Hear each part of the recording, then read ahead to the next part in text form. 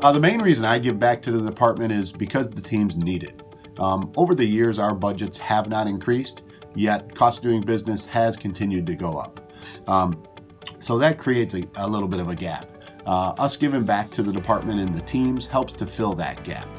I'm taking part of the Huskies Invest initiative because it's the right thing to do. If we're going to go out and ask for other people to give back to our department, it needs to start with us here at home. So it needs to start with us.